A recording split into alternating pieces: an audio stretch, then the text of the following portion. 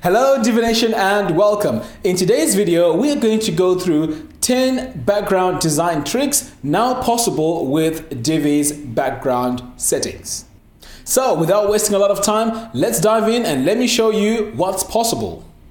In order for you to achieve this layout, you're going to need a few things in place. First of all, we're going to need an image, which is 1920 by 1080. We're also going to need a background video, which we're going to use on one of the examples. And this video can be HD. And finally, we're going to use some CSS code just to make a few adjustments. Now, if you'd like to follow along step by step, you can use our settings, which we have in a post that are linked in the show notes below. Okay, so the first thing you want to do is to make sure that you're logged into your WordPress admin dashboard. So I am. So the next thing we're going to do here is to add a brand new page. So I'm going to come over here, click add new. I'm going to call my page BG for background. Click on use the Divi builder, and I'm going to go ahead and use my visual builder. So what you want to do here is to add a full width section. So I'm going to come over here, click this plus button, click on full width, and then we're going to add a full width header. So firstly, we're going to need the title. So I'm just going to paste my title in here. We're also going to need some subtext. So I'm going to paste it in here. Next, we need to add our logo. So I'm going to come over here to images, and then from my logo URL, I'm going to upload my logo. So I'm going to click on the upload button and then click upload files. Now I have my logo saved in my downloads folder. So I'm just going to navigate to it. Okay, so I'm just going to go to my downloads folder and select my logo. Click on upload an image. And then next we need to go to the background settings. So I'm going to click on background. So we're going to start off with the gradient. So I'm going to come over here to my gradient tab, click the plus button. And for our first color, I'm going to click on this color selector here. And I'm just going to lower this so I can get access to my RGB. So I'm going to come over here and paste my RGB value. Now, if you want these exact colors, you can find these on our post, which I've linked in the show notes below. So let's come over here to our second color. And again, I'm just going to drag this so I can access my RGBA options. So I'm going to paste my color in here. Okay, so that's looking good. Next, we need to come over here and make sure that linear is selected. Over here on the gradient direction, this needs to be 135. So I'm just going to enter 135. And then for the start position, this needs to be set to 60%. And end position needs to also be set to 60%. So now you can see we have this diagonal line. Now it's time to go into the design tab. So I'm going to click on the design. And let's go over to the text. And here on the text, we just need to make sure that this is set to light, so we can read it through this background. Click on title text. We're going to make sure that this is bold and uppercase. And the size needs to be about 40. Next, let's go to the subhead text. And all we have to do here is to set the size to 24. Now it's time to go to the advanced tab to add some CSS. So I'm going to come over here and we're going to go into our custom CSS. And in the main element box, I'm just going to paste my CSS. And as mentioned before, this CSS code can be found in the post, which I've linked in the show notes below. So far, everything is looking fine. So let's save this and go to the next option. So first of all, I'm going to get rid of this section here because we don't need it.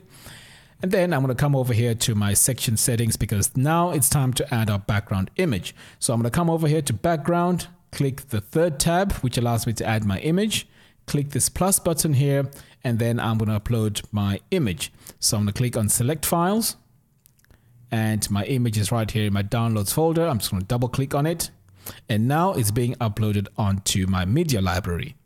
Okay, so next I'm going to click on upload an image, and now you can see that my image is now added onto our section background. Okay, so what we're going to do next is we're going to continue with this design that we've done in example 1. So to do that, we're just going to duplicate this and make our changes. So what I'm going to do here is I'm going to come into my section settings, click on background, and I need to make sure that I go into the second tab, which is our gradients. So I'm going to click this plus button here to add my colors. So I'm going to select the first color and just lower this so I can get access to my RGBA options. So I'm going to paste my color in here like that.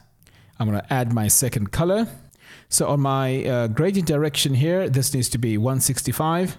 So I'm just going to enter 165 in here, and the start and end position needs to be 38%. So I'm just going to add my 38 and 38 on the other one. Next, we're going to go into this third tab, which has our image options. And then what I'm going to do here is make sure that use parallax is set to off. We are going to come over here to the blending options and choose multiply. So now we can see that we have this blending option. Okay, so I'm going to go ahead now and save. Okay, so let's move on to example 3. So I'm going to come over here and click on add a new section. We need a full width, so I'm going to click on full width section, and we need a full width header. So just like before, we need to add our title and our subtext. So I'm going to add my title and my subtext. We're going to come over here to images, and I'm going to add my logo, which is already in my media library. So next I'm going to come over here to design, and I'm going to go to my text and make sure my text is set to light. And then I'm going to go to my title text and make sure that it's bold and all caps.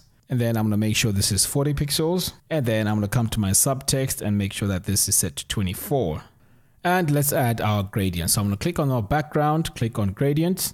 I'm going to click this plus button here so I can add my colors. So I'm going to paste my color in my RGBA option here. And then I'm going to click on my second color option. And I'm going to do the same thing. I'm going to paste my color like that. Now, instead of having this as linear, we're going to have it as radial. So we're going to come over here to the start position and enter 30. And we're also going to come over here to our end position and set that to 30. So now you can see that we have this perfect circle. So for now, we're going to go ahead and save. Now it's time to add my background image to this section. So I'm going to click the section settings, click on background. I'm going to click this third tab, click this plus button to add my background image. So I'm going to upload the image, and now you can see my image is now applied to my section. So I'm going to go ahead and save for now, and then I'm going to come over here to my module settings. So next to my layout, and make sure that my text and logo orientation is set to center. So finally, go into your module settings, click on the advanced tab, and add this padding. So if your screen is as big as mine, because I'm using my 27-inch, you can always adjust the padding here to a higher amount if your circle is being cut off. So for now, I'm going to go ahead and save. So let's move on to trick number 4. So trick number 4 is a continuation of trick number 3. So what we're going to do here is we're going to go ahead and duplicate this section. So I'm going to click on this duplicate button. So the first thing we're going to do here is come over here into the section settings. Click on background, and then what we're going to do here is we're going to come over here to background image blend and set that to multiply. So next, let's come over here to our gradient and click this plus button to add a gradient. And what we're going to do is we're going to add our gradient colors. So I'm going to click on this first one here and add my RGBA value.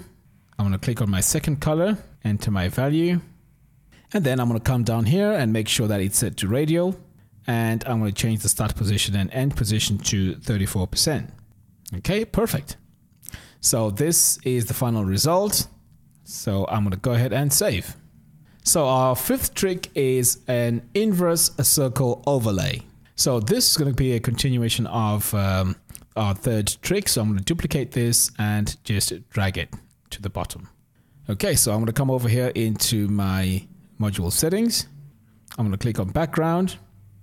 So what I'm going to do here is I'm going to add my background colors. So I'm going to add my first RGBA color. I'm going to paste it in here. Add my second color. And again, I'm going to paste it in here like that. So that's it. That's our circle overlay. So I'm going to go ahead now and save. Moving on. So in trick number 6, we're going to do an inverse circle with video background. So let's continue from trick number 5. So what I'm going to do here is duplicate this section.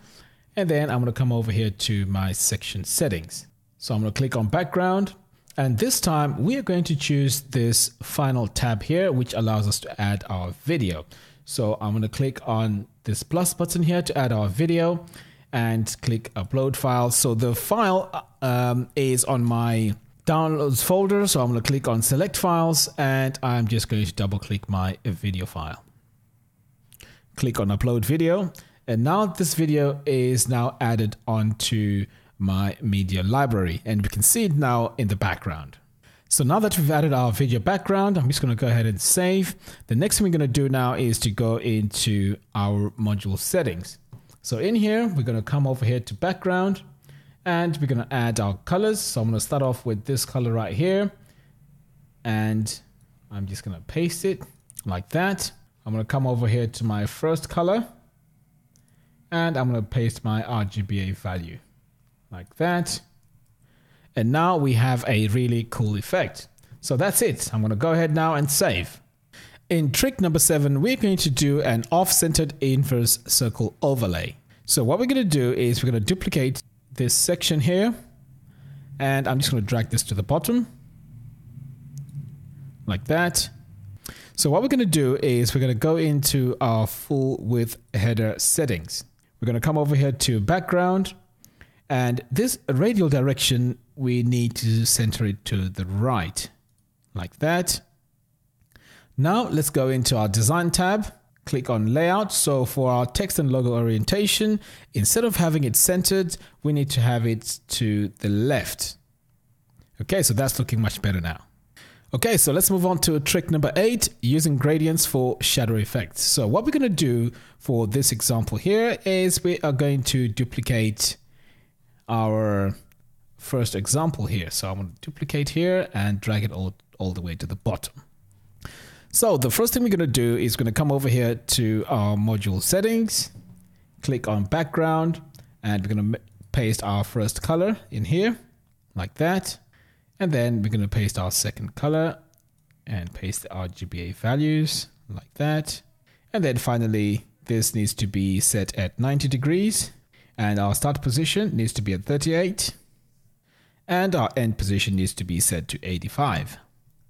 So this trick is really cool because it makes it easy for you to read this text because we've just added this gradient.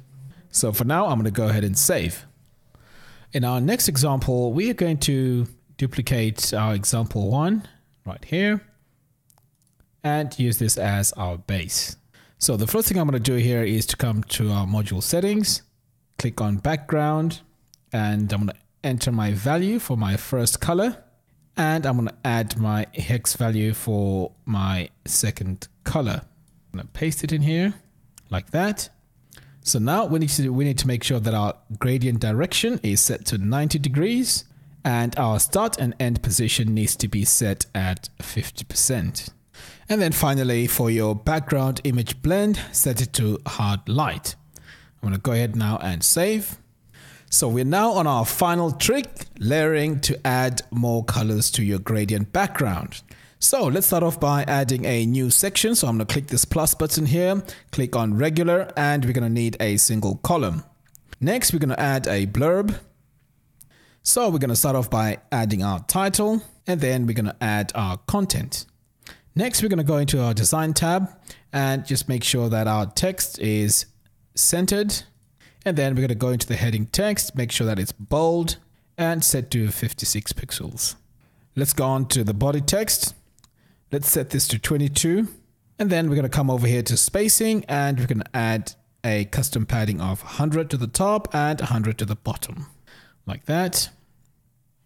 Next, we're going to come over here and set our text to light. So I want to save this for now, and then we're going to go into our section settings, click on background, and let's go to our gradient. So I want to click this plus button here and add my first color. So I'm just going to paste it in here, and we're going to add our second color. And again, I'm going to paste it like that. And then over here for our gradient direction, I want to set this to 90 degrees. And for our end position, that's going to be set to 30. So let's come over here to our design tab and add our custom padding. So we're going to add a 0 to the top and a 0 to the bottom. So I'm going to go ahead and save. And this time we're going to go into our row settings. So I'm going to click this gear icon to access the row settings. Click on background. So I'm going to come over here to my gradient, click this plus button and add my first color. So for this color, I want to add my RGBA value and enter it. Click my second color and I'm going to paste it. I'm going to set my gradient to 90 and my start position to 25 and my end position to 50. Next, let's go into our column 1 gradient. So I'm going to click this gradient button and add my color. So I'm going to start off with the first color here and I am going to add my RGBA value like that. And this time my second color is just going to be a hexadecimal color. And then over here for my column gradient, that's going to be set to 90.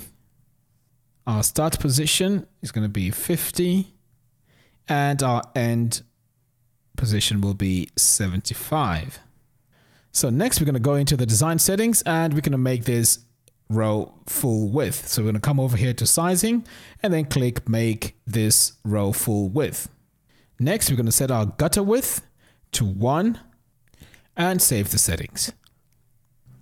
Next, we need to go into the blurb module and make some changes. So I'm going to click this gear icon to access our settings, click on background, and we're going to come over here to the gradient tab and let's add our gradient colors. So over here, I'm going to start by adding my RGBA value for my first color. I'm going to add my second color. And this color here is just my normal hexadecimal. And this time our gradient direction is 90 degrees. And then 75%. And finally, our end position will be left at 100. Okay, so that's it. I'm going to go ahead now and save changes. We're going to save the page and exit the Visual Builder. So there you have it. Thank you all for watching. If you like this video, please give me a thumbs up and do follow us on our social media platforms. By doing so, you'll be notified every time we release new videos. Until next time, thanks for watching and see you soon.